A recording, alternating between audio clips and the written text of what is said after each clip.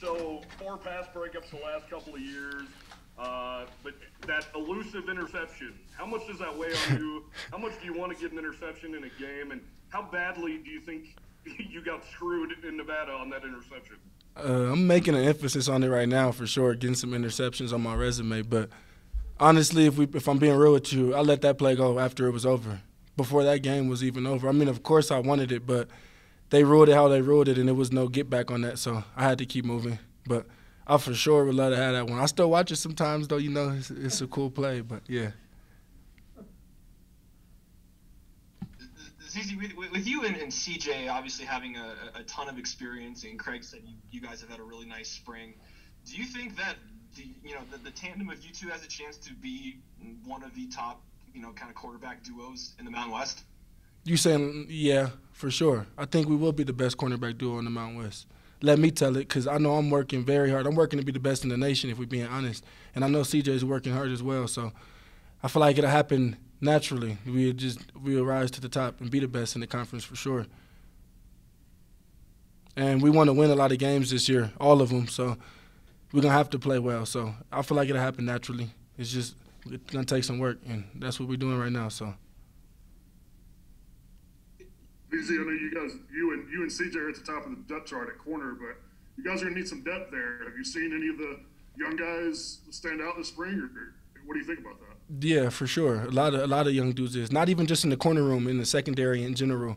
From, Cam to X, KG, everybody's getting better for sure. And I could say that with confidence. I think everybody's getting better. Specifically, though, the corners that's behind me and CJ, I feel like they're doing a great job watching what we do and trying to learn from it. We don't do everything perfect, but we have experience, more experience than they have, so they can learn something. But, yeah, I feel like everybody's getting better every day that's behind us. They're paying attention to the details, and they understand. So they got to be prepared. I'm sorry? Any of those younger guys stood out to you? Yeah, for sure. They did for different reasons. I like Cam a lot. He pays attention to the details, like I was just saying.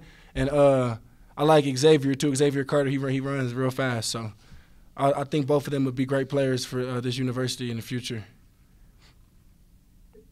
With the players that are back this year that weren't part of the team last year, and as good as the defense was last year, how much stronger do you feel that you guys will be this season? I'm confident in that. Like I told you, I feel like everybody's really getting better. Everybody, from the secondary to the whole defense. And, of course, everybody's returning like you just said. I don't think we lost any starters. Did we lose any starters on defense? I don't think we lost any starters on defense. So, I mean, we just an older team all around, offense and defensively. So, I'm really looking at it at this point as it's just all up to us. We can win the conference if we want to. We can win every game if we want to. We just have to put the work in and be focused every day. And after we win, we got to just, forget about it and keep moving.